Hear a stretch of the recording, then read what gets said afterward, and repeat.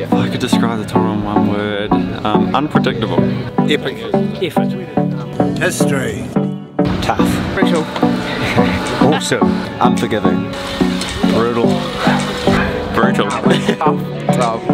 Oh, brutal. Fantastic. Ouch. Interesting, as always. Hakuna Matata.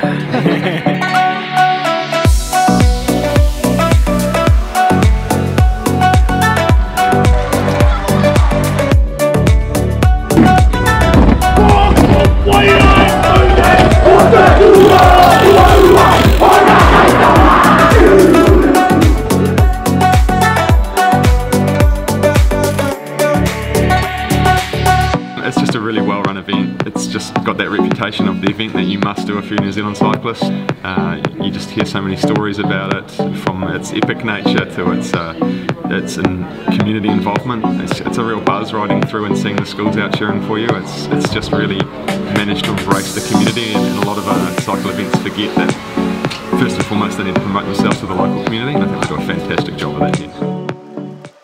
I enjoy the challenge, I enjoy the competitive nature of the racing.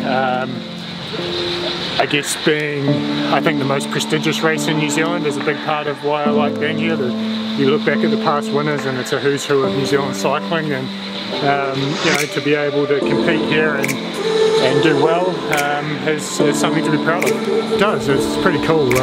Obviously Southland community is proud of the race and want to keep it down here and get in behind it, and that's really cool to see.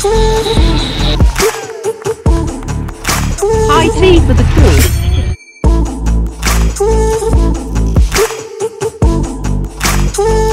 Nowhere else in New Zealand, or potentially the world, do you get like all these people standing on the corners, spending their own free time or annual leave to come and make the race successful.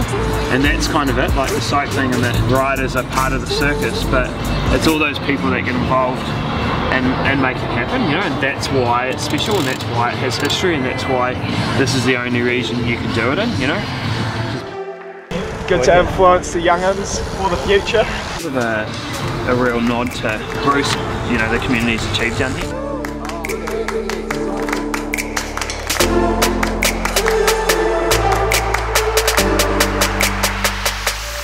Only in Southland you'll get a lobster as a prize. Like, Matt Zenovich is making this race, you know, he's just doing next level strong stuff, and he's a Southland boy who goes out and rides 150 k's in horrendous weather and loves it, you know, and it's just that like hard graft, you know, gets all those Southland guys to race so hard for this, and it G's up everyone else in New Zealand, so I think it's awesome.